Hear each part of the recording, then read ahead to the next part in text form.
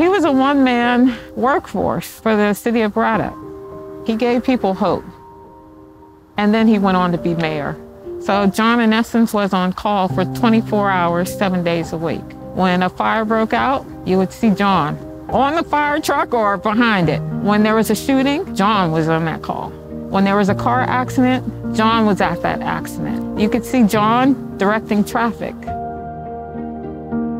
My name is Freeman. I'm a social worker. I've been a social worker for over 40 years. I started my career in Braddock, Pennsylvania, working alongside, at that time, Mr. John Fetterman. Braddock pretty much then was almost like an apocalyptic town. The steel mills had been closed for a long time. There was no jobs there. There was no affordable housing. There was no tax base. So when I first met John, the unsolicited truth was, I thought this man is crazy. He was not mayor then. He was running a program that was funded by the Urban League of Allegheny County.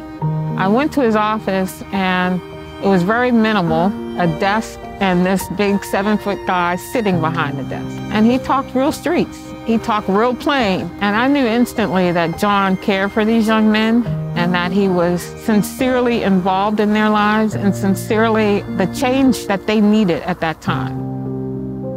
John is a no-nonsense kind of person. He doesn't spare any unnecessary words. What he says is what he means. There's no pretension with John. If you see him today, he's going to be the same way tomorrow. John brought out the best in people in Braddock. He gave people hope when there shouldn't have been any hope.